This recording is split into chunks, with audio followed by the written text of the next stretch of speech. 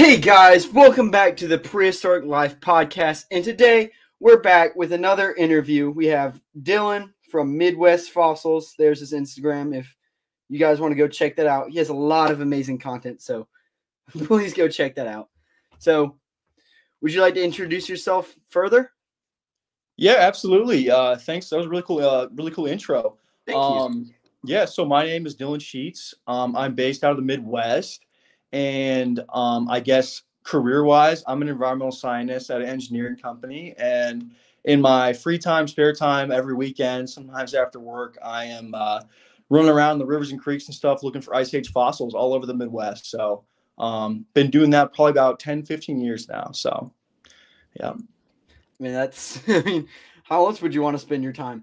I know. I don't know what else is worth doing. So, I mean, one of the most basic questions that I basically just start off every interview with is, what is your favorite dinosaur? Yeah, no, that's a great question. Let's see. So for me, I got to go, man, it's probably a tie between two. I really like Triceratops because that's one I've found before in the Hell Creek Formation, I guess, a long time ago.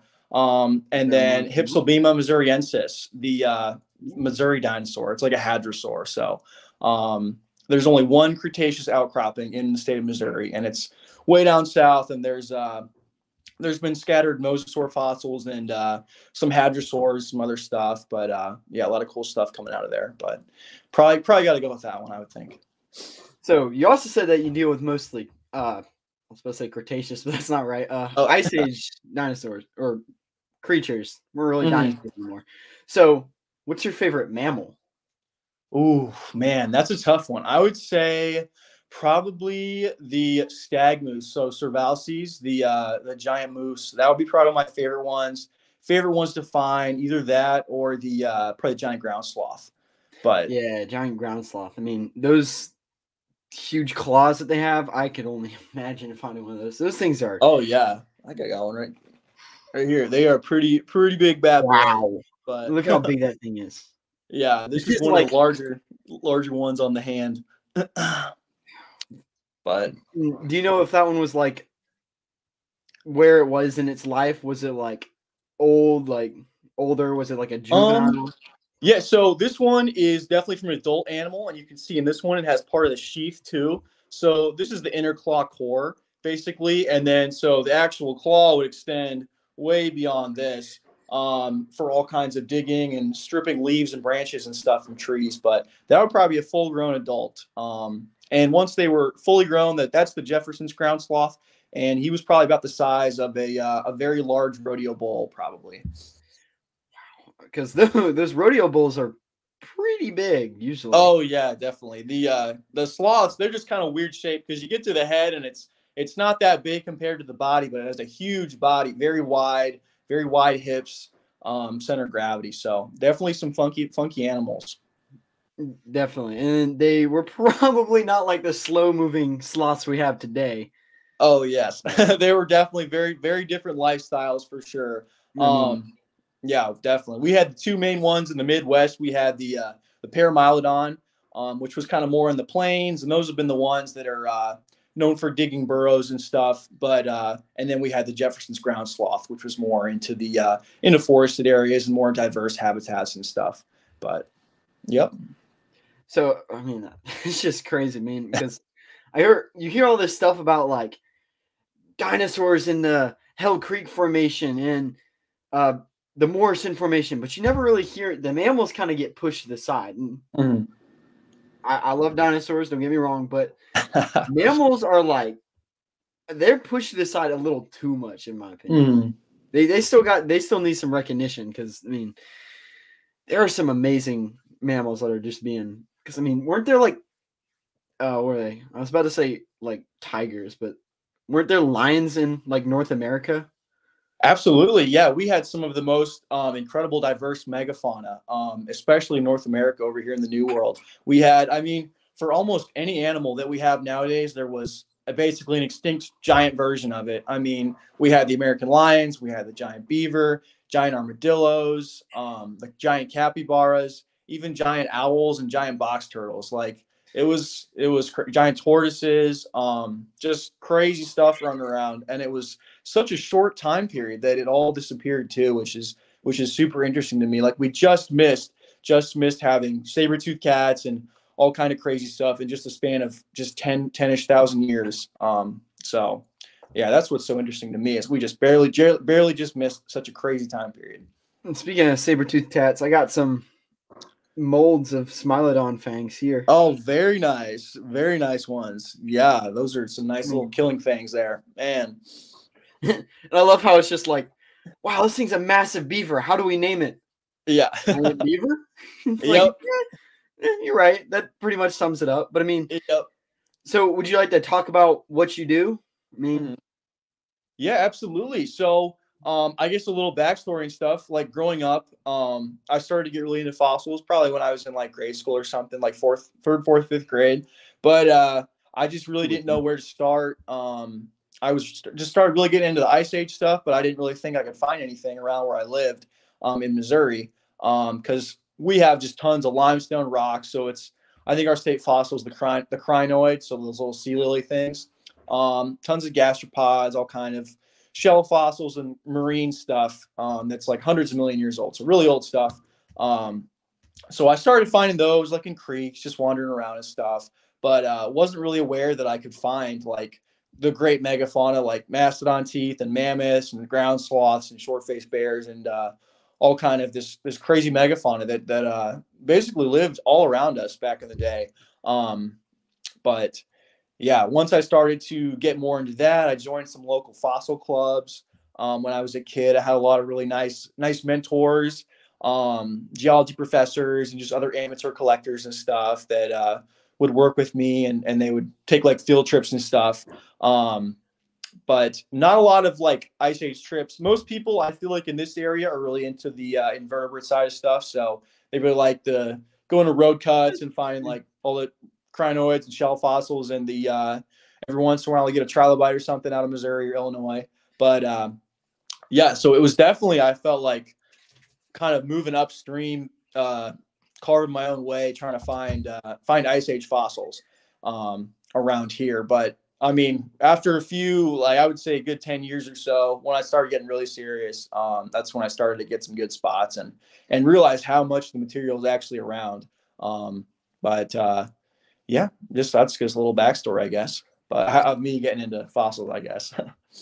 I mean, because Ice Age was like, I don't want to say the land was the exact same because it wasn't, but it was pretty much how it is today. It was kind of done shaping as crazy as it was. I mean, so basically there was stuff everywhere, even in like where I'm from South Carolina. So we tend to get a lot of shark teeth and things like that, but we still have like Smilodon and we have mammoths and things like that here. We got some stags and I think we had like a bison here at one point, but it's like, it's everywhere. You just got to look for it. I mean, we had like rhinos in Europe and Asia. I mean, they're everywhere if you just know what you're looking for. And that's the cool part.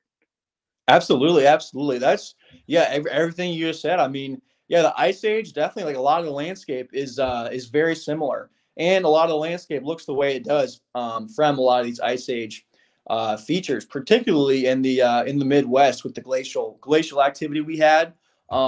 Basically everything you see like north of like where I'm at in St. Louis and the Missouri River is all glacial activity and moraines and stuff. I mean, the Great Lakes didn't exist like 20,000 years ago, and they just came about from the carving out of the glaciers, and then that outwash would kind of melt and drain down in the Mississippi River and stuff. But yeah, I mean, the landscape is shaped by a lot of glacial tills. So a lot of these giant granite boulders you'll see. You'll find, I mean, Lake Superior agates, we'll find them in Iowa. They've come all the way down. We'll find petrified wood from the Fort Union Formation, I think, all the way down here in St. Louis and Cape Girardeau and stuff that have been washed downstream and stuff and pushed down by glaciers. But yeah, it's just so cool finding something that it's we'll find like a Lake Superior agate or something, like a big one in Iowa. It's like, wow, this came from all the way up north and has been scraped down but Yeah, definitely, especially when you drive across Illinois or one of those super flat states. I mean, it's just been completely scraped flat um, by all this glacial activity and Glacial stuff. movement. So, yeah, it is just super cool to me. Just, I mean, thinking about how short of a time it was. I mean, there were several glacial stages, but yeah, definitely a lot of the land we see today was absolutely shaped by the Pleistocene, and a lot of those older rocks have been completely just scraped away, particularly around this area. So, yeah. Yeah, I mean, that's what kind of gave it that Great Plains kind of look. Is that glacier just basically went whoosh and just made a giant flat place. I mean, it's water, so it's leaving water behind it to kind of fertilize the soil a little bit. So I mean, Yeah, absolutely. Yeah, like in Minnesota and Michigan up there, all those ponds and the bogs and everything left behind from just all the glacial activity, glacial meltwater and stuff. Absolutely, yeah, they left all kind of remnants. I mean, yeah, there's stuff everywhere as long as you just know what you're looking for. I mean, even if it's not like millions of years old, because everybody's like, I'm gonna go find a fossil, and they're like expecting T-Rex or Triceratops or something, but you get like cave bear and giant ground sloths and things like that. That's still right there with it. I mean, oh, absolutely, not as old, but it's still older than humans. Definitely, so, I mean, so I like, because I mean, you don't have Triceratops anymore, but rhinos are kind of Triceratops of yeah. Yeah, you kind of fill that niche, don't they, a little bit? But yeah, definitely. I mean, there's stuff everywhere if you know where to look. I mean, yeah, South Carolina, you guys have a great Pleistocene history. I mean, shoot, just the other day on I guess it was closer to North Carolina. I saw a post on Facebook. Some lady found a short-faced bear jaw just on the beach. And then, I mean, you guys have the Camelot site, the really famous one. They pulled a bunch of crazy stuff out of there. But yeah, the problem is a lot of times, I mean, the sediments, a lot of the fossiliferous sediments, at least around here in South Carolina, really, I mean, they're going to be in these clay beds and stuff. And around here, a lot of those are lacustrine clays. So they're from glacial lakes, kind of at the end of those glaciers and stuff. There was a lot of still sediment, and then it kind of deposited and stuff. In the glacial till, with those rocks, you won't really find as much fossils. You'll find stuff, but it's usually not as nice. But once you get into like those deep, thick blue clays, blue, yellow, red clay, that's where you'll find veins sometimes of like Pleistocene bones, or more often than not, those sediments are pretty deep, and then the movement of river water and sand kind of just rakes the bottom during flood events and will spit Pleistocene bones out and stuff on the gravel bars, or even underwater and stuff too. But yeah, just being in the right place at the right time is a big part of it. That is definitely for sure. a huge part. But were you gonna say something? Oh no, you're good. No, because I mean, on the beaches, like you're saying, someone found the short-faced bear lower jaw, upper jaw. Yeah, it was a lower mandible. Yep, the lower right jaw. So, I mean, yeah, on the beach it's kind of hard to get that because sometimes you get stuff that washes up, so you just gotta be there at the right time. Yeah, and I mean that's just luck of the draw. Maybe you find something, maybe you don't. But there are a lot of places where it's not like that. I mean, rivers or lakes, they tend to keep things just where they are. I mean, so there's plenty of examples like that. Like, I mean, there's so much stuff everywhere, and it's just mind-blowing to see what you can find. Oh, absolutely. I think, yeah, that's a great point. The thing, yeah, people don't realize how much of it's there, but you just got to be able to know where to look. So, like, if I was, for instance, let's say in Michigan, Minnesota, Ohio or something, they are great. They have tons of peat bogs and stuff, and there's a lot of peat mining activity. A lot of times when the mastodons, and it's usually mastodon fossils or stag moose or sloths are found, they're found during those peat mining activities because all the perfect anaerobic activities and stuff of the vegetation and decays over thousands of years, and it kind of just keeps stuff really well preserved. So some of the best mastodon fossils that are kind of ever found in the world are found in that region in peat bogs. If I was in, let's say, Nebraska or Iowa, I would be looking at like a gravel pit or gravel quarry, kind of near where there's some Pleistocene terrace deposits, a lot of the Pleistocene gravel and old ancient riverbeds. A lot of times people will find mammoth teeth, bones, muskox skulls coming out of those gravel pits. Same thing in Texas too. But and then, I mean, yeah, around here, I mean, basically anywhere, if you can get in a good river with good high banks, really cutting down deep, some good clay beds and stuff, you definitely have a shot to find something. So yeah, just kind of playing the field where you're at, and looking at geological maps is super helpful too. And knowing what kind of formations or sediments are in your area is really good too. But yeah, nothing beats boots on the ground.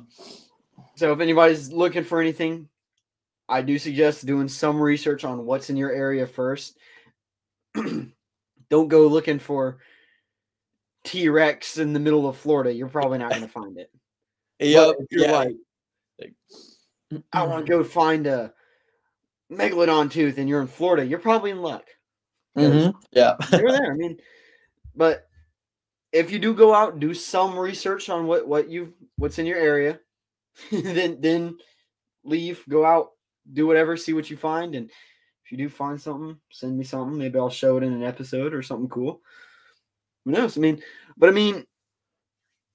So do you have any like favorite fossils that you found, interesting fossils that you like to talk about or show off? Yeah, absolutely. Let's see. So I guess there's a few good ones. I guess I'll start with one that's pretty unassuming.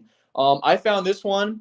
You can see that one in focus. It's a hoof core from a Cervalces, the stag moose. And when I found this, I was probably in middle school. I didn't know what it was. I thought it was from a cow. And at the time, I kind of kept everything just because it was like exciting to find any bone. So I like threw it in a bin with a bunch of, we find a lot of butcher block bones, like bones that have been sawed, like they could be 50, 60 years old, but, and I just kind of threw it in a pile with that. But later on, when I had actually like kind of knew what was up and stuff, I was going through those boxes and I was like, oh my gosh, that's like a large cervid hoof. So that's probably the rarest fossil that I've found. Well, other than a few other things, but probably one of the cooler things for me is that Cervalces hoof, because I've never seen another one. So that was a pretty exciting one.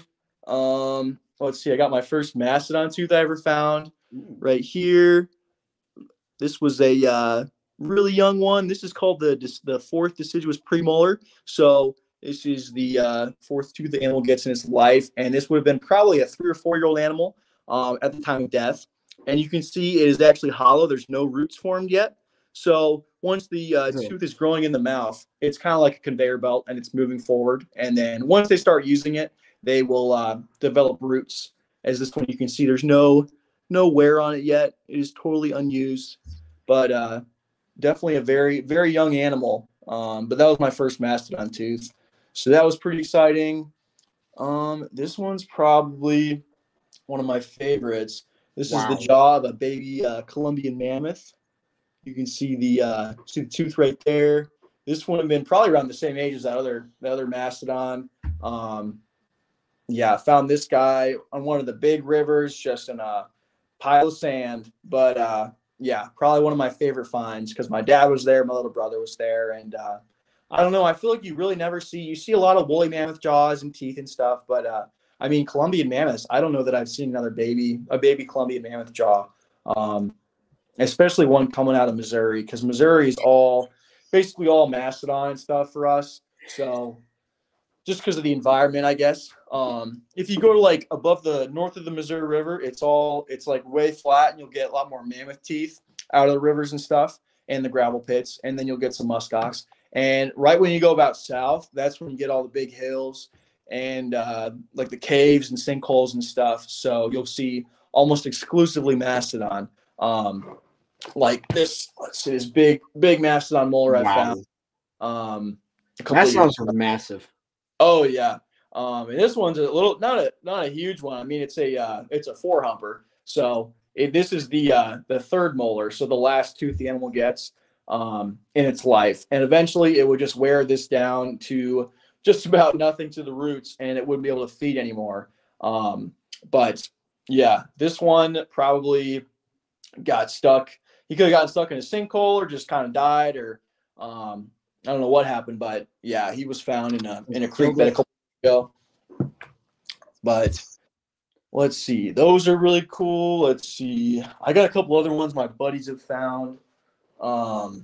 Can't beat the little dire wolf jaw. Oh, absolutely. Yeah, this one came out of the river in Nebraska. Crazy mineralization too. It's hard as a rock. Yeah, super. You can see some crazy wear there in the teeth from the animal's life, crunching bones and stuff. But yeah, dire wolves. The carnivores are really, really rare in the Midwest. Unlike the coast. I mean, Florida, you'll see some bits and pieces and stuff and teeth, and then of course like La Brea. La Brea is great for carnivores, but yeah, the central states you really don't see as many carnivore fossils. There was, you might have seen on the news last year, there came a big news article about the Smilodon they found in Iowa. It was one of the biggest ones ever found, I guess, that came out of southwest Iowa, I want to say. So I think they're still working on some papers for that right now. But yeah, it has I think it has the rights. Only one of the savers, but I think they're saying the other one it lost in its lifetime. Speaking of carnivores, I guess. Probably one of my other favorite ones is so this is an ulna from a giant short-faced bear, Arctodus simus. So probably one of my favorite fossils from Missouri. Just absolutely huge, hard to even fit in the frame.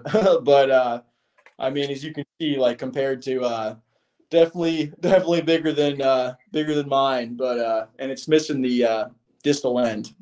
It actually went out for carbon dating. There's a little piece missing off. So this one's going to be in a paper, hopefully this year or next year, I want to say, on giant short-faced bears coming out of Iowa and Missouri.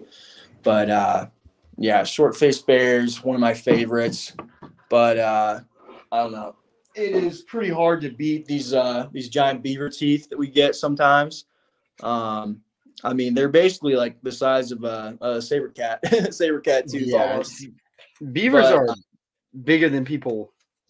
Oh yeah, these ones would have been crazy too. This one went about the size of a black bear, and they get even bigger than this too. And about this much would be in the jaw. This much would stick out. But very interesting animals because they don't think they lived the same kind of lives as the modern beaver. I don't think they were able to cut down trees and make dams, and they think that's probably what kind of led to their demise eventually, because the modern beavers can influence their environment and create their habitat, unlike the giant beavers. We're probably more like giant muskrats.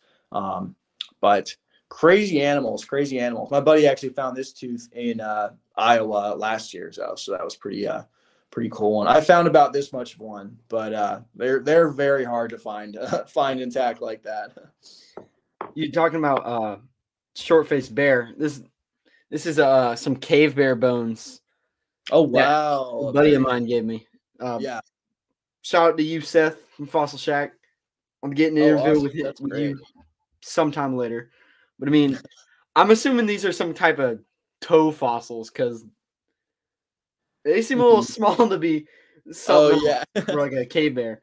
Yeah, it definitely looks like you got got some from the paw there, little metacarpal, little toe bone. I mean, those cave bears can get pretty huge though. They a lot of their bones are very close to the size of the short-faced bear bones we get around here. Cave bears and short-faced bears, they were the big thing. People think grizzly bears are massive. Guys look like dwarves. It's crazy. I mean, yeah, definitely. Those ones you would have not wanted to run into them around the campfire back then. Yeah, I think they've done the I'm trying to remember, some kind of biochemistry analysis on their bones, and it's just hyper carnivore, I want to say. And I don't know. I'm hoping to get the I know they're doing the same testing on the Smilodon and a couple other pieces right now, so hoping to hear back from some of my buddies at the university about those soon. But yeah, short-faced bears, cave bears, can't get enough of them. If it's a black bear, you fight back. If it's a brown bear, you lay down. Yep. What do you do if it's a cave bear? Well, I know the You polar get on your bear, knees it's and you like, pray. yeah, what do they say? If it's black, fight back. If it's brown, lay down. If it's white, say goodnight for polar bear. But I would assume the short face or cave bear is much worse. So, yeah. If you see those, you just hope. Yeah, you're kind of out of luck. I mean, there are a lot of, and like you think about like Smilodon, because you see how massive mammoths and mastodon are, and then you're just like, you got like Smilodon and people that hunted those. You're like, we're a very weird species. Oh yeah, we hunted these things. Mm-hmm. What happened?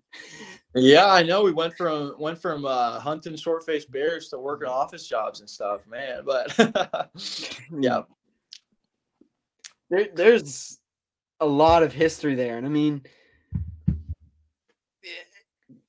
because it's also not like mammals were just like the only thing here. There was a bunch of other stuff too. Because I don't know about North America, but I know South America had things like terror birds, and oh yeah, those things would have been horrendous to deal with. Oh yeah, I mean it's literally like a dromaeosaur basically. Yeah.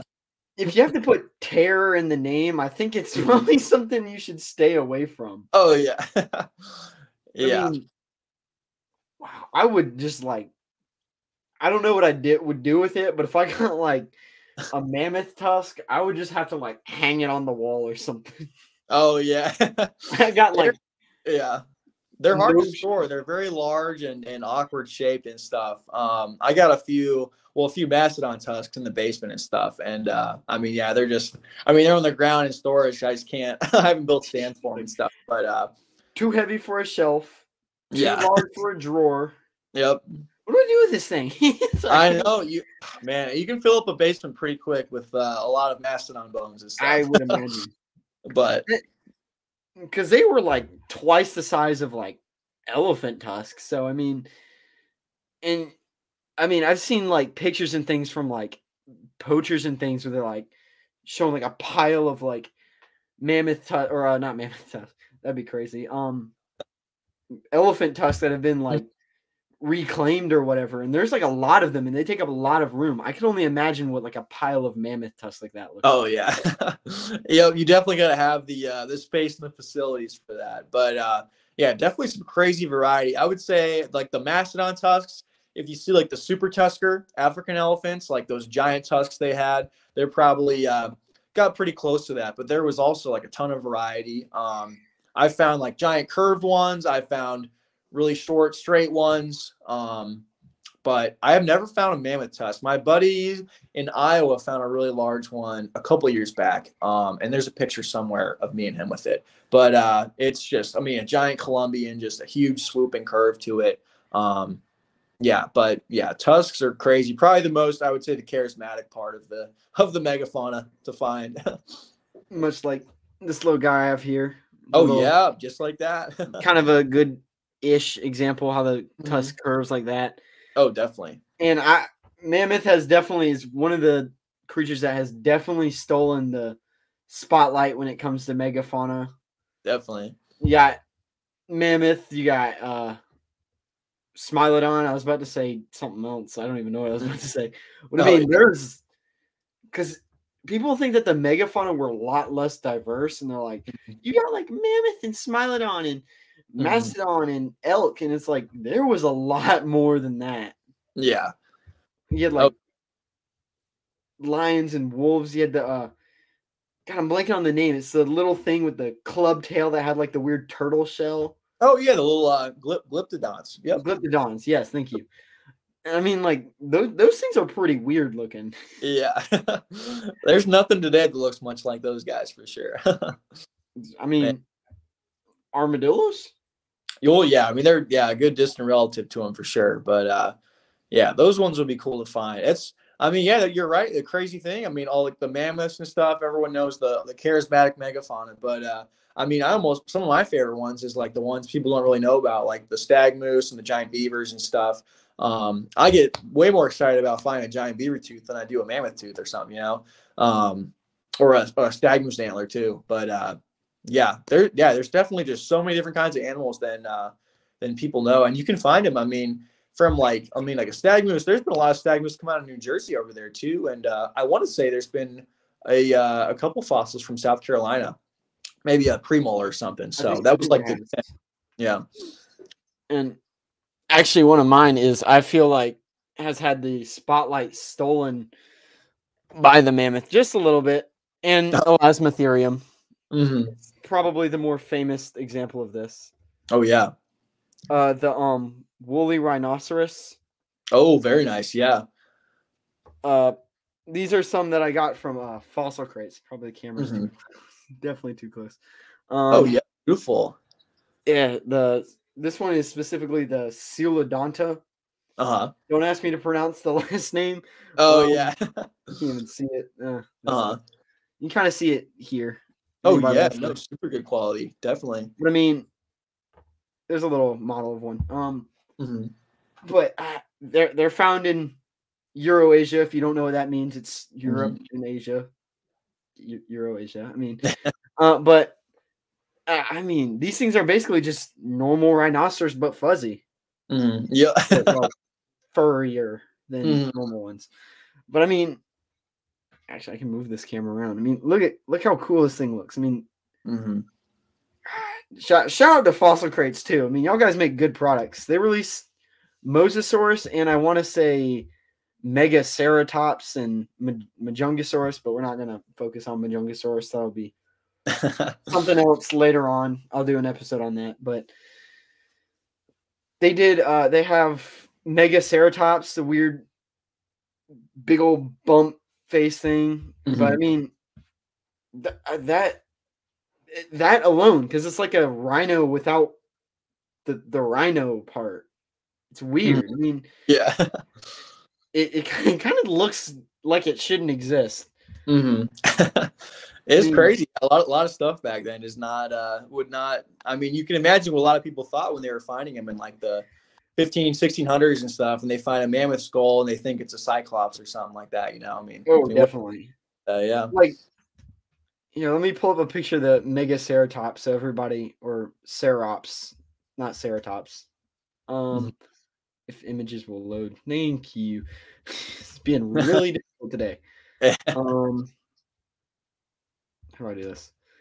Because if I saw one of these things, like one of their skulls, I don't think I would know what to like think of. Oh yeah. Like this. I mean, I wouldn't know what to think about if I found that skull. I'm like, what is this creature? Because you hear about all the people thinking of like dragons and things from like the Marco Polo writing, and all he saw was like a elephant. But it's like, you find that skull? What do you believe that is? Yeah, I don't even. Yeah, that's what I think the what is it? The Indigenous Peoples Thunder Beast story was about. I forget if it was the Sioux or whoever it was, but yeah, probably finding these giant bones. I mean, yeah, what do you even think about? Yeah. Because, I mean, the Ice Age stuff was, and I mean, the first, like, I don't even want to say indigenous people, just the first people in general. I mean, they lived alongside these creatures. They hunted them, they traveled with them, they herded them, and, like, had whatever tactics they used. I mean, so we still have things like, it would be like a mammoth tusk. And I think I heard something about, or somebody told me about a mammoth tusk, and it had like carvings that were like from whenever it was harvested in it. And it's like, we have human evidence that these things were hunted by us. I mean, that's crazy to think about. Yeah. Oh, definitely. It's a crazy connection. Someone who was just like us, they slept under the same stars and stuff, just like a few thousand years before us and stuff, and they had to live with cave lions and woolly mammoths and stuff. That's a great point you bring up about that, about the kind of like carved mammoth tusks and stuff, because we don't have as much of that stuff in North America. But there are a few pieces coming out. I want to say I had a buddy that found a stag moose antler that was chopped up, I think, by stone tools. And I think, yeah, I don't know if they're bringing a paper out on that or whatever. But yeah, definitely there's not as much on this side, but Europe has some crazy, crazy artifacts like that, carved cave lions, carved tusks and stuff. So super neat stuff. What do you call them? Cave paintings. There's something in France. Oh yeah, Spain. Yep, yeah, I can't even pronounce it. Chauvet cave paintings. Those are really cool. If I was ever gonna get a tattoo like a sleeve, I would get like those cave paintings probably. But pretty good art for sure. Anybody that doesn't know what that is, I'll try to pull up a picture. It's basically just exactly what you're thinking. Cave paintings in a cave. That's why they're called cave paintings. As you see, it's the Chauvet I'm going to go with. So you can super realistic. I think that was you see like not Coelodonta kind of thing, Elasmotherium looking. You see a lot of the woolly rhinos that I was just talking about. I mean, more woolly rhinos. You got some kind of donkey wildebeest looking thing. I mean, there's a lot of history there. You got I don't know if that's some kind of elephant. You can tell that they didn't really know what the trunk was at that time, so they thought it was like a weird tusk. I mean, or I'm just assuming because I don't really know what's going on there. They definitely had the whole landscape. I mean, yeah, they had the mammoths. I think there's aurochs, the early cow. They had the bison, the horses, cave lions, hyenas, even. And super realistic. I mean, you can even tell the males and females of the animals too. You can see the sexual dimorphism too, and there's different colors and stripes on some of them, and super intricate detail captured in some of the pages. Crazy for how old they are. I mean, I want to say they're 30, 40, 50,000 years old. I forget what it is, but I would love to go see those. Mm-hmm. Oh, I mean, I'm assuming this is some kind of, what do they call it? Clovis point, I guess, for like France. Oh, yeah. Well, yeah, not Clovis culture, but I mean, yeah, they're probably one of their great archaeological wonders for sure. Because I think Clovis Point is kind of exclusive for North America. It is. Yep. Yeah, the Clovis culture. That's probably their version of whatever you want to call their version of the Clovis Point. Oh, yep. They definitely have had people there much longer than us over here. Definitely. But yeah, crazy artifacts they got. But I mean, because I mean, like you're saying, they found your buddy found something about the stag moose being cut up. I mean, if I'm not mistaken, there is a fossil somewhere of Smilodon where it was shown being like sport hunted, I think. Oh, really? Huh. I think. It might have been. Yeah, I know there's a lot of mammoth and mastodon kill sites and stuff. There's actually Mastodon State Park just south of where I live in St. Louis. Here was one of the first places they found Clovis points with mastodon bones. I just looked up Smilodon sport hunting fossils, but it's just Smilodon fossils. Yeah. Yeah, it's just Smilodon. I don't really know what I was going to find, but yeah. But I mean, you see, like, I think there was something else in Europe where they found like a human skeleton, and I posted it on my Instagram story. Let's see if I can actually access that. Yeah, no worries. Here, let me actually bring it onto the camera. Yeah. Where is it? Right here. Where they found like a snake around a human. Oh, jeez. It's like, you know, that person was definitely having a bad day. Yeah. Yeah. They definitely. And I feel like that's why, because you can also tell with these fossils how I don't want to say how culture spread, but like how like cultural, what would you call them? Cliches, I guess, would appear. How like you have like snakes tend to be representing like evil, or not unguiding, but mistrusting kind of ideas. Because you see things like that and you're like, somebody sees that, I come across my buddy surrounded by a snake, I'm gonna be like, that creature is evil. Yeah. It's killing my friend. What's going on here? Yep. Yeah, definitely symbols and culture, a huge aspect for sure. For back then. Another crazy thing is like snakes are everywhere. Mm-hmm. They are everywhere. Even when you think they're not there, I think the only continent they're not on is Antarctica. And that's all right. I think that's because like nothing's in Antarctica. Mm. Yeah, like, they probably reptile amphibians wouldn't have a good too of a time there. You get those northern countries like Canada, you get parts of Alaska, not a country, but a northern state. You got like Russia, Sweden, Norway, Finland. They all have snakes. And it's like, you're not safe from this thing. Yeah. And they definitely at one point were big enough to eat people. So yeah, I mean, they can still eat you today if you get a big. I think it only has to be like 17 foot long or something. I mean, every once in a while, I feel like you see like a big reticulated python eat somebody in over in Asia somewhere, but it's pretty rare nowadays. I want to say. Yeah, we kind of, I don't want to say evolve past that, but we're kind of definitely more technologically advanced to kind of avoid it a bit more. Yeah, definitely. You're kind of like, snakes are in this area. Maybe you shouldn't walk there. If you walk there, it's probably your fault you're getting eaten. Back then, you're like, all right, well, I guess I'm just going to travel this way today. Oh, now I'm in a snake pit. There's probably a lot more than snakes you had to worry about back then for sure. But definitely. I mean, isn't that where like the I forget what the actual term is, but like the fear of the dark, isn't that kind of where that comes from? Like our ancient ancestors like not being able to like see at night. Oh, I'm sure.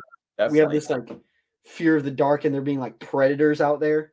I would assume so. I mean, yeah, you imagine we've been evolving around lions for hundreds of thousands of years. So I mean, lions and I mean leopards and saber-toothed cats and I mean all kinds of large cats and wolves and bears especially too. Probably been eating us for the past few million years, I would say. So there's definitely got to be some ingrained thing in our evolution there to definitely have a natural fear of the dark, and probably what makes us so sociable, I would say too. Want to hang around other humans where it's safe and stuff, and hanging around the campfire and not wandering off too far so the short-faced bear gets you. So yeah, what is it? I was about to say, Cleveland Clinic. Many years ago, when our ancestors lived and slept out in the open, wouldn't ever want to do that. Not even in modern times, but yeah, the dark was very dangerous. Predators roamed at night, and our ancestors had to stay aware in order to survive. Just like that is, and it's so weird that like, even that like clearly we don't have like Smilodon and big lions and things. We do have big cats still in America, but they're definitely not as big. But like they're not here anymore. But we still have like instinct from that time, like from them hunting us to like that like causes us like psychological things going on, which is crazy. I mean, and it's like hardwired into us at this point. It's such just like a bizarre and really cool thing. Yeah. No, definitely. We definitely used to have a lot more predators than we do nowadays. I think one of the coolest ones I've heard of is, I want to say it's called the if you've heard of the Tong Child, the skull they found in Africa. I think they thought it was an old rookery or a den for like a giant eagle, and there's a bunch of small animal bones, and then there's like the small skull of like a young early hominid or human or something, and it's got, you can see in the eye sockets and stuff, there's like scrape marks from like the beak of an eagle, I think. So definitely stuff you would have had to worry about back then. Yeah, you can where's it good? Yeah, this is close up. You can kind of see like holes where maybe it pecked at, and see like kind of slashes around. I mean, there was definitely something going on there. And you get things like emus and the moa. They were already massive birds already. Then you're like, oh yeah, there was an eagle that hunted those. You're telling me that eagle wouldn't hunt people too? Yeah. Oh, that'd be a rough way to go. You're getting eaten by a dinosaur. I mean, that's what they are. So that would be. Even eagles, they're pretty creepy. I mean, they'll like follow you around if you like walk outside their pen sometimes, and it's like you look at their legs and stuff. I mean, that thing's literally like a velociraptor, like the legs and the claws and stuff. But I think I have an eagle claw somewhere. Oh yeah. Hang on. I don't feel like I have to find it. Oh yeah.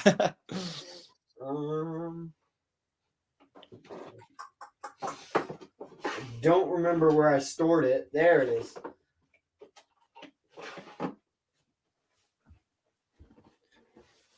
Yeah. Actually, I got a better camera. Kind of. Oh, very nice. Yeah. Yeah, I mean, that is very, because I also just have like a velociraptor claw here. So, I mean, how similar they are. Yeah. Yeah. That's about, if I put it like right over it somehow, it's same shape. Yep. Same curvature. I mean, so you got birds of prey. I mean, aren't birds of prey called raptors? So, I mean, literally, yeah. I don't know how much more evidence you need than that. I know, yeah. That would have been a horrible way to go. Because, like, I think there was something in, I want to say Ireland or Scotland, where it was, what do you call them? A falconer, I guess. Falconer. You're doing something with an eagle with a crowd, and the eagle swooped down and picked up someone's baby. Oh gosh, yeah. Don't do that. Close encounter. Yeah. It's like, I think that's more than a close encounter. It'd be a little close for me, yeah. I mean, it'd be, that baby's gonna have some definite trauma growing up. But yeah, I'll be afraid to go outside by itself and afraid of the sky. You'll always watch the sky. I mean, even nowadays, there's stuff still today that comes from those times. Like, let me switch to this camera. Boom. Like this. This is just like a deer bottom jaw that I found, like walking in the woods. I mean, it's not ancient, but I mean, you can still look at it. It's still kind of nasty because it's dirty and still rotten, but you can look at it and tell like how similar it is to like ancient fossils. Oh yeah, I mean, it looks exactly like almost exactly like the stag moose jaws I have, just a lot smaller. Yep. Yeah, I mean, and I mean, it's just like a normal deer that you can like, what I want to say, go out into the woods and find, but because they'll probably run from you. But yeah, you pretty much just locate one in the woods. I mean, you can find things like vertebrae and antlers. I mean, and they're not even like dead. I mean, they're still around. They just changed. I mean, that's the impressive part, is that like people are like, oh well, they hear all this stuff about like megafauna is extinct, and it's like, no, it just turned into normal fauna. Yeah. I mean, it just unmega'd, if that makes sense. I mean, yeah, definitely. I mean, the bison's a great example of that too. I mean, I know a lot of them have cow genetics in them now too that makes them smaller and the horns a little smaller. But I mean, the bison latifrons, the bison antiquus. I mean, yeah, I had a buddy that found a skull the other day that was, I want to say 36, 38 inches across, tip to tip. I mean, so like just completely different. And even like only a few thousand years ago, I want to say the bison were way, way larger than the ones you see today. So, I mean, you even see most definitely ramming cars and stuff, and can't even imagine how much damage one of the big antiquus ones could do. Oh, yeah. No, most definitely. I would not want to run into one of those. Yeah, you're not taking selfies with that one in Yellowstone. But I still feel really horrible for that little girl, but it's also like, it's a wild animal. I don't know what you expected. Yeah, people do that every year, but they never learn. Always somebody. I always feel I'm always like, oh my gosh, that poor person. But I'm also like, are you dumb? It's an animal. Why would you go mess with it? Yep. Yeah, people, I mean, a natural selection. Yeah, that's one way to put it. That's back in the day. That's how it would have gone. I mean, there were a lot of bison. I mean, that's the most numerous thing we find, fossil or like subfossil, is bison bones in the creeks and rivers. Just because, I mean, there was millions of them on the plains. So, I mean, we'll go in rivers sometimes. You can't even pick everything up because it's just, broken pieces and all kind of bison stuff. So that's definitely the most common thing we find all over the Midwest. I don't want to say that bison was the most common thing, but because I don't have really any experience. You're saying that, and I can't back you up on that or anything. I don't really have that experience, and haven't really done that research. But I feel like since from like modern times, kind of how we see it, how they kind of lived or currently kind of live in huge herds. Mm-hmm. I would, and seeing some of the strategies that like people have employed and some other things, like maybe they herd them off cliffs and that kind of thing. Mm-hmm. That could be part of it. Because I mean, everything dies in one area. You kind of get just a huge dig site of. Yeah. Those buffalo jumps. Yep. Yeah. I mean, I don't see why ancient people wouldn't try to attempt the same strategies. I mean, mm-hmm. and it's actually crazy because even humans were kind of like the early humans. They were kind of like megafauna. Mm-hmm. They were definitely larger. They were definitely, I don't want to say smarter because probably that was our most powerful weapon, was our brains, for sure. Yeah, we definitely didn't choose. I don't want to say that we were weak. Ancient ancestors were weak, but we definitely choose brains over brawns. Yeah, I mean, compared to the megafauna, yeah, we're definitely not. Compared to like what, a silverback gorilla? I mean, yeah, it's like, we're probably not winning that fight hand to hand. But we're like, I got a spear. I can stand 5 feet away and poke you with it. Yeah, I mean, spears were great, and once they developed the atlatls too, if you ever use one of those are really fun. I mean, it's like those little throwing sticks that you have for your dog. It throws the ball. It's sort of the same thing, as an extra elbow. Yep, those all those dart points and stuff would have been great for hunting and stuff, hunting bison, horses, and camels and stuff. And yeah, I think you've probably heard of the Folsom site. I want to say New Mexico, when they found all the giant bison antiquus and stuff, and they had full points associated with it. But yeah, super, super crazy stuff. And I mean, it's the creatures there were not that much different than how they are today. They were just kind of larger. I mean, that's why most of them are just like the giant beaver or the giant bison or things like that. I mean, it was just the same thing, but larger. I mean, even mammoths, everybody like hypes up the mammoth, but it's really just a giant furrier elephant. I mean, absolutely right. Crazy of a premise. That's the crazy thing too, is I mean, an Asian elephant is more closely related to a mammoth than it is to an African elephant, which is really fun. I mean, that's how they're gonna, genetically engineer one into a mammoth, is what they say. But it's like the breeding through. Yeah. Oh yeah, they're gonna mess. I think they're gonna mess with like an embryo, or mess with the DNA, because they can't use the DNA from like the permafrost. It's too fragmented. So they're just gonna manipulate, I guess, one, and then use some mammoth DNA stuff. I don't know. They're gonna put an embryo in like a living elephant, and then it's gonna give birth to a little mammoth, I'm pretty sure. But I don't know. I feel like they keep changing that technology every year. So yeah, I want to see a mammoth. I'm all for it. I haven't really kept up with that, so I can't really speak on that. It'd be cool to see one, but I mean, probably not. Well, it could be in our lifetime. It's not that bizarre of an idea. Yeah, you should check out this company, or they have an Instagram account, Colossal Biosciences. They're talking about bringing the first mammoth calves back in like 4 years, but I feel like a few years ago they said the same thing, and I feel like it was like 4 years ago. So I was like, okay.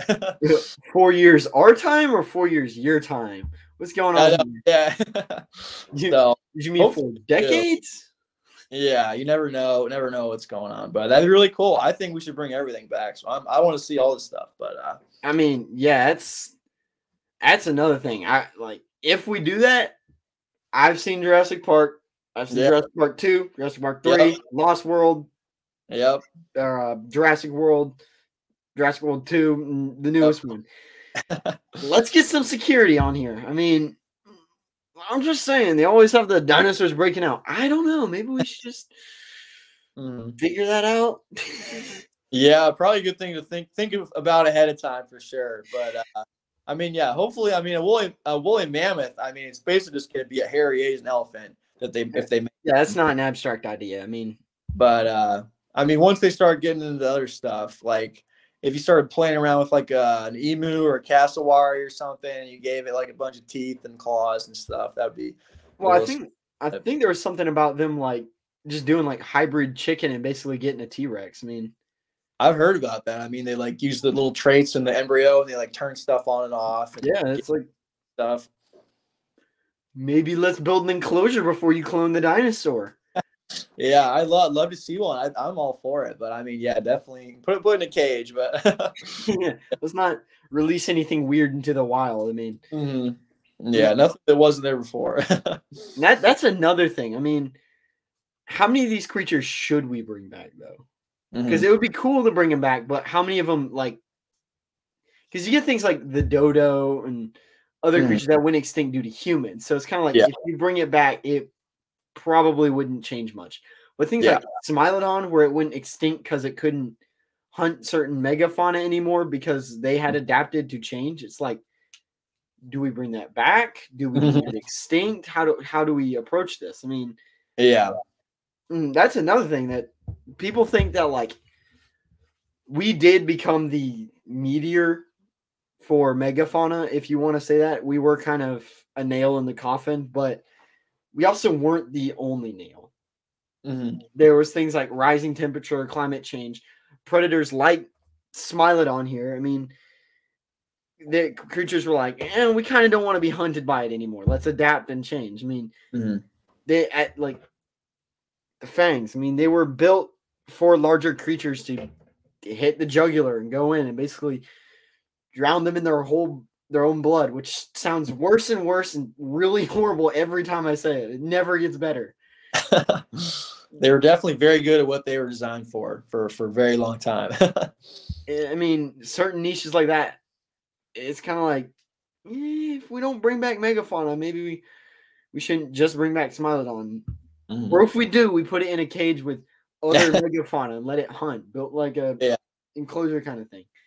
Yep, definitely. There's some that would be, I think, a little more better than others. I mean, yeah, the woolly mammoth, and then like the dodo bird, passenger pigeon, thylacine. I'd love it if they could do a stellar sea cow, but I don't know if they could do that. Yeah, I mean, if you're gonna do a Smilodon, you'd probably have to do a like. You'd have to get some like Homotherium, which is the really northern saber-toothed cat from like Alaska or something, and try to get some form of I don't even know if you can get the DNA off that stuff, but just to see what the genome looks like or whatever. But yeah, that'd be cool. I mean, it'd probably be in a zoo, but yeah, I mean that's a milestone. Then you have the ethics of cloning and all that, but that's a completely different discussion.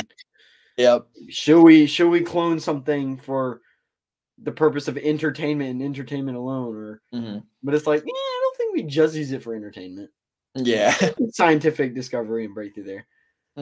Yeah, definitely good for endangered species and stuff. I would think as used for a conservation tool would be great, and bringing back some really recently extinct species would be a good first step, probably. But get passenger pigeons, then we don't have to send emails anymore. I know, yeah.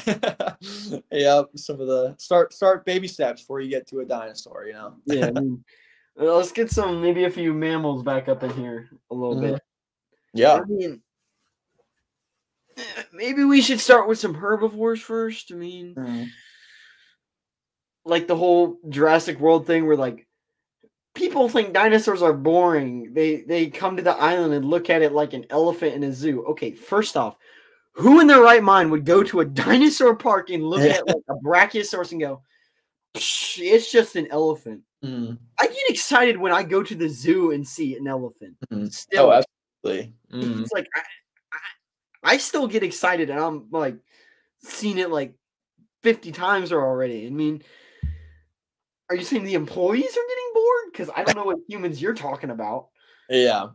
No, I think I'd say it's hard not to be amazed when you see the megafauna. I mean, there's got to be something in our DNA and our evolution or something. I mean, we grew up with these animals and stuff, and Africa is really the only continent that still has most of its megafauna. I mean, every other continent basically had a whole diverse range of megafauna that's gone now. So I think it's really cool to be able to see that, even if it's in a zoo or wherever, I mean, yeah, it'd be cool to study. I mean, also, we still get excited to see like models of the bones of these creatures, and you're telling me we would get bored of these things living? Mm-hmm. I'm sorry, I'm calling BS on that. Yeah, I don't see how it's good, but clearly just a plot point for them to make a giant murder dino. But different discussion for a different day. I'll do an episode on why Jurassic World is dumb.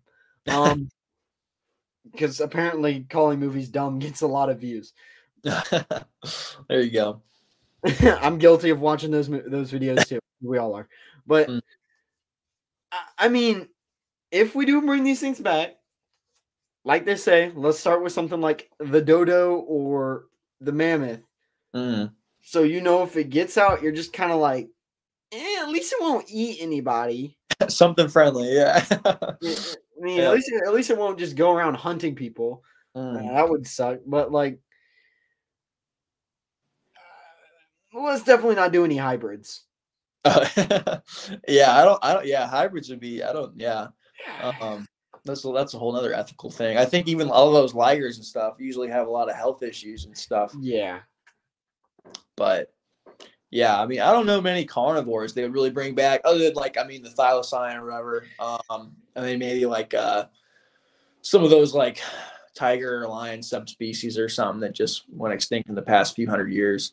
I heard a lot of those, a lot of the lions around there and stuff, the subspecies were lost because they were bringing them to fight gladiators and stuff and the Colosseum and stuff. So they would send people out to go catch all kinds of bears and stuff, make some poor peasant fight them. we are the only species that has just the stupidity and the intelligence enough to do that. Oh yeah. We are so above every single animal that we're going to capture animals that our ancestors would get hunted by. Yeah. To make them fight somebody else in a ring. Yeah. For our entertainment. It's definitely would be alive. I'm sorry. Pass this by me again. What's going on here? Oh yeah. You're telling us we're gonna fight a creature that we've never seen before? Sure, why not? Yeah. It's it was somebody's job to take care of those things too. I mean, because I mean, I'm not fighting a lion. Yeah. I'm good. I'll pass. Yeah, it would be my first choice. I remember seeing something about a poacher dude that was in Africa. And everybody was getting mad at him. He got attacked by a leopard. And he had to basically just wrestle it to death. Oh, jeez. Which is if you're going to sport hunt like that, you win. You get to keep anything you can kill. I mean, it's dude had his arm torn open, gashes down to the bone basically, and he just basically just put knee on its stomach and then just choked it. It's wow. You win. Nobody's messing with you. I know. It must have been a little bit of a smaller one, I would think. But jeez, that's a good way to get it done, man. It was a leopard or something, I think. Oh yeah. So leopards aren't. They're not small. They're way bigger than house cats, but they're not the largest cats. If you're gonna fight one, I'd rather fight a leopard than a lion for sure. I'd rather fight a house cat. Well, there's some pretty nasty house cats I've met. I don't know, but what beats a lion or leopard? Yep. I mean, they act like it too. A lot of these cats that some of my friends have, it's crazy. They'll hunt you and stuff, and cats are definitely they're still domesticated, but they're a lot less domesticated than like dogs or Oh yeah. horses or things like that. They are definitely still more primal instinct. Give it A lot another less loyal to you. Yeah. 100, 200 years, they'll probably be more like dogs, or I don't want to say more like dogs, but they'll be Yeah. more Maybe so. friendly-ish like dogs. Mm-hmm. And I mean, who knows? Maybe we'll in our lifetime we'll get to play fetch with cats. Who knows? They need some training for that. There's some people that like they have cats that act dog-like. I mean, they're like, my cat's so weird, it acts like a dog, and I'm like, well, I mean, you just domesticated it the same way a dog. I mean, at this point, I don't want to say we don't have a use for cats, but for like the domestication purpose of catching small rodents has definitely gone down on the tier list. Yeah, for what they're used for. Definitely. Some people still use them for that. I mean, I know people who do have cats for that reason, but a lot of people are just like, it's a cute fuzzy animal.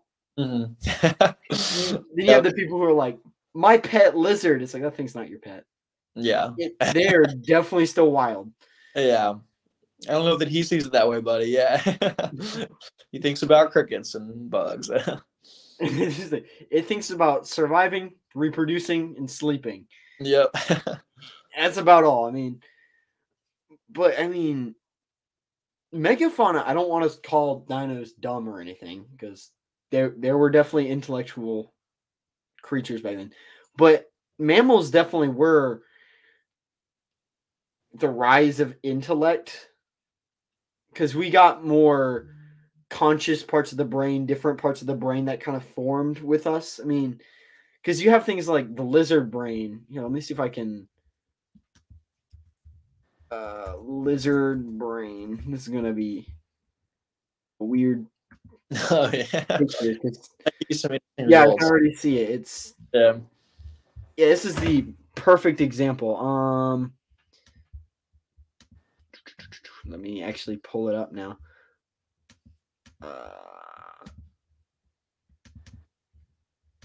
This is like the perfect visual. How you have like mammals where they get more of the brain. Humans have a more developed brain, but like lizards have like the bare minimum for survival. It's basically like move around, eat, sleep, drink, reproduce, breathe air. It's like the bare minimum of survival.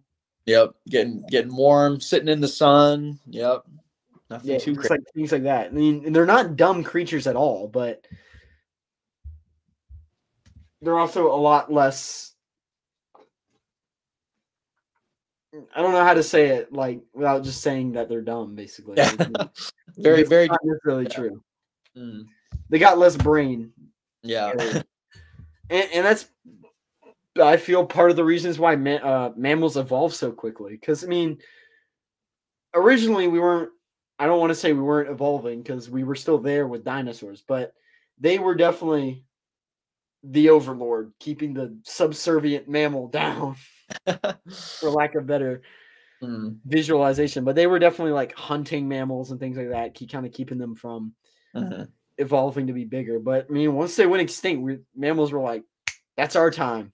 They were holding us back for sure. Yeah. I mean, dinosaurs, to get to like T-Rex was like millions and millions of years. But for like mammals, we're just like, compared to dinosaurs, we kind of just shot up overnight. I mean, that's just so bizarre to think about, that like how long it has taken us to come to existence. I mean, because we definitely just shot up overnight. I mean, yeah, we've all been around, I guess, a couple million years or so. Yeah, I mean, it's a geologic like blink of an eye, I want to say. Pretty much. I mean, I think somebody said like an example, like you hold your arms out to the side. I can't even do it in frame. And like your like part of your fingernail is like humanity. Oh wow, I believe it. Yeah. It's so bizarre to think about. It's like, we measured the best part is like, which one of them is, where'd my notebook go? There's my notebook. One of the recent dinosaurs that I wrote about in my notebook that I've been writing about was where was it? And whoever names these things. Oh yeah, they don't do you any favors. Yeah. Screw you, buddy. I have the pronunciation already pulled up here somewhere. Pay to go. What in the world? I assume this is Pataotitan. Oh wow. Pataotitan, which is a sauropod, and it lived in the Albanian of the Cretaceous, which is like, okay, we broke down time periods even more. Let's see how long that time period lasts. Mm-hmm. It's like 113, give or take a million years. Yeah, geez. It's okay. It's like, wow. That's very impressive that it's like give or take all of humanity. Yeah. It's hard to wrap your head around that period of time. It's crazy. And I'm going to give everyone watching now a little sneak peek on, it's not going to be the next episode because this will be the next episode. And after this, I think I plan on starting the actual tournament thing I was planning on doing.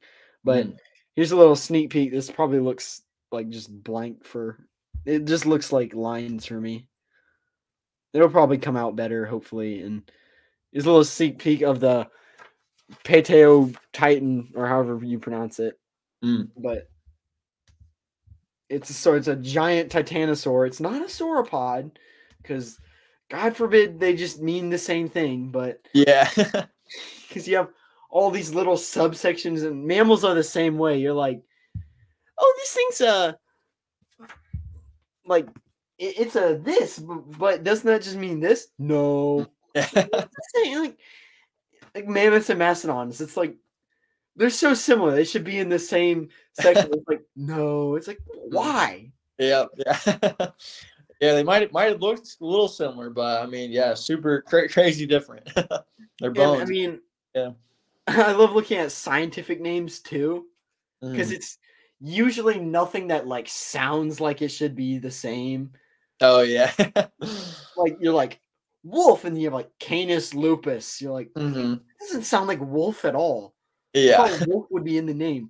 Like one of the people that I follow, they make wooden replicas of everything that you have to build, and I was thinking about getting one. Maybe kind of expensive, which I don't blame them. They're really detailed, and they did one for the seahorse, and they sent like an email talking about it, and they're like Hippocampus erectus, and I'm like, yeah, what? Like, what is that? And I look it up, and I'm like, it's a seahorse. Where did you get this name from? Yeah, and you look at it, and like hippocampus is like water horse or something. What did it mean? I looked it up because I was just like so like just confused. So hippocampus, it's taking forever. So it's meaning horse, and campus means sea monster. You're getting creative with it, I guess. Yeah. It's like, oh, okay, like okay, I can see that. But erectus means upright man. You have like Homo erectus, which is like the first kind of proto-human, whatever you want to say, before Homo sapien, where they kind of started to unmonkey, if you will. So seahorse, like the scientific name means like, what did I say? Horse, sea dragon, upright human. Yeah. So, like, who is naming these things? Yeah. Yeah, someone's having a good time. It's like, please get a normal name for once. Just call it like Seahorseus. Yeah, they're not making normal. And it's like, oh, what is this? Saber-toothed Catnius, Smilodonius. Yeah. It's like just something normal before, other than like, I don't even know what the cat one is. What is it? Feline something? I don't even remember off the top of my head. But I mean, you get all these crazy names, and it's just like, I love sounding out a word I've never even thought to pronounce because it's barely a word. Yeah. Like typing out a name, and it's just like Glyptodon. You'll type it out, and it'll just be like, that word's wrong. Yeah. What do you mean it's wrong? Did I spell it wrong? Did I spell Glyptodon wrong? And it's like, okay, what is the autocorrect for it? And it's like, no search. Oh yeah. Yeah. Okay. Every day. And I mean, that's one of the funny parts of this is, or it'll autocorrect, because my keyboard will do something funny where I'll get like, the prime example is like Krylophosaurus. I'll type it out in lowercase letters, and it'll just autocorrect to being all capitalized. It's like, okay, I guess I'm screaming Krylophosaurus at people, so yeah, sure, why not? Yeah.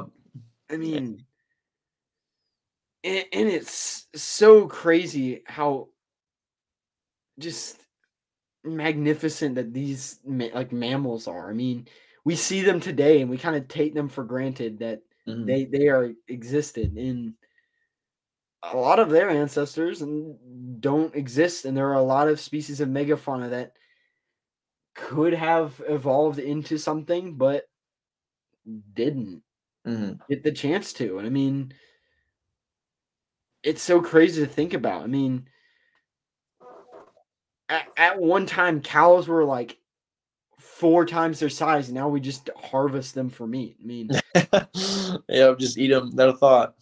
It's kind of funny because we kind of are trying to turn them back into megafauna to get more cow. Yeah, making them bigger, more bigger. We need bigger cows to get more meat. To get, it's like megafauna unmegafauna to turn into normal fauna. Now we're trying to re-megafauna the fauna. Yeah, it's like, I got a lot of meat off a mastodon or a mammoth back in the day. Oh, sure. Definitely fed the village for. Yeah, you'd be having a party. And I mean, we are definitely a very impressive species on that account, and we're definitely the most egotistical species on that account too, because we'll kill a species and then we're just like, let's bring it back for round 2. like humans cause dodos to go extinct, and we're like, let's bring them back. And I'm sure the dodos are like, please don't. We know you're going to eat us. Oh man, yep. I mean, talking about timescales too is insane, because it's like there's so much time, yet things all happened in like so close together, which is really weird. Because you're like, oh, we have all this time, and then you're like, yeah, but mammoths were around during Egypt. Yeah, that's the crazy part. What? Yeah, like dodos went extinct like really recently. I think it was like the 1700s that they went extinct. Oh, super! Yeah, like blink of an eye, I just missed them. And it's like, what is going on? I mean, you're telling me King Tut could have went and pet a mammoth? Yeah, it is. It's like, think about those worlds evolving together like that, man. Well, as the mammoths were kind of shutting down on Wrangel Island up there and stuff, but because I mean, one of the prime theories is that they just kind of didn't have a big enough gene pool, so they kind of just inbred weirdly, and they stopped being mammoths. Yeah, I think the island wasn't quite big enough to support a genetically diverse population and stuff, so then they ended themselves a little bit. And I want to believe, I want to believe that there was only that. I believe, hang on. What am I trying to say here? I believe there was only like 500 or so original mammoths that got onto the island before it became an island. So it's like, that's not enough to kind of keep a species alive. Yeah, that I had heard another study that came out of the Yukon that was talking about how they found like traces of DNA in the permafrost that were like dated to like 5,000-6,000 years, but I wasn't totally sure on the validity of that study. But I mean, I totally think a lot of the megafauna probably stuck around a lot longer, or maybe not a lot longer, but longer than we would think. Just because I mean, there's no way they all went like right at 10,000 years ago or whatever. Oh yeah, definitely. But yeah, no, definitely, definitely something happened though that made them all start to wind down and kind of made everything go extinct. At least in North America, that was like in generally roughly the size of a little bit anything bigger than a German Shepherd went extinct, with the exception of like a few, elk and bison and stuff. But yeah, no, crazy stuff. And I mean, I would actually like to visit that island and see what kind of mammoth bones you find, because it sounds horrible that they had to like that. Well, they didn't have to. I mean, but they like kind of started to inbreed. But it's also like, what kind of unique mammoth bones do you find from that? Oh. What like odd deformity do they get Mm-hmm. after like how many ever years of just basically inbreeding? Were the like tusks bigger? Was there like something else going on? It's like, I want to see some of these bones to see what kind of weird, unique creatures were going on. Yeah, I'm not sure if they ever found anything like that, but I think like, I mean, their DNA was getting all really, really bad, and it was probably off important traits or screwing up their ability to process stuff, or making them immune or making them susceptible to disease or something. Yeah, for sure. It wasn't a good time to be a mammoth. And I'm sure if mammoths were on that island, there was other stuff that got on the island. Like, I'm sure there were predators on the island that hunted mammoths. I mean, I'm sure there were other herbivore-like creatures that made it onto the island that went just alongside the mammoths. I mean, it couldn't have just been mammoths. That would have been rather interesting. Like a very, very convenient. Yeah, islands do some weird stuff to animals. I mean, there's some islands off the coast of California where they had I guess the Columbian mammoths swam out there, and then they became like mini mammoths back in the Ice Age too. But yeah, islands can do some weird stuff to large animals, because it's like it's just the separation of like basically genetic diversity. Mm-hmm. I mean, you can see it in like people and other things. Like you just look at like cultures from around the world. Like, look how different the Europeans are from the Asians and the Africans and like Native Americans, and like just look how different cultures are from around the world. It's this same thing, which also makes me think, we're like, did mammoths have like a hierarchy like that, where they're like, oh well, we're bigger mammoths, so we think we're better than these mammoths. So I mean, it's like probably the bulls would spar and stuff and fight each other, and it was, I guess, whoever's the toughest one, and whoever was still standing is the one that ended up on top. I want to say there's a site in Nebraska where you've probably heard of it. They found the two bull Columbian mammoths with the tusks locked from sparring, kind of like white-tailed deer do nowadays. They just get locked up. But I wonder how they died. Like, did they just both like bonk, concussion, fall over, die? It's like, how did that happen? How did we find them locked together? I think locked. Like, they got stuck. The tusks were stuck, and then they couldn't eat or drink. And then they just probably starved to death or whatever, or just died of thirst. That's horrible. Yeah, really rough way to go. There wasn't good deaths back in the Pleistocene. Bonk. Oh, well, I guess we're stuck like this. Yeah, you weren't dying of old age back then, that's for sure. So how's your day? It's going fine until I got locked together with you. I know, and then you just kind of lay down and wait for the pack of dire wolves to come get you or something, or the swordfish get you. I'm sure that they weren't just gonna die from starvation instantly. I mean, they probably were hunted by predators that just picked them off for being tired and weak. A crew for sure. So I mean, do you have any questions for me or anything else? I mean, no, I mean, this has been super cool. It's dope to talk to somebody that really cares about this stuff too, and I guess love sharing my unique perspective and stuff, a little more Pleistocene stuff. But I mean, yeah, you're in a great area out there. You should definitely get on good creeks or You gotta something. find some rivers or lakes or something and just go wading through them. Yeah, go walk some. Fine. You'll get some bones eventually for sure.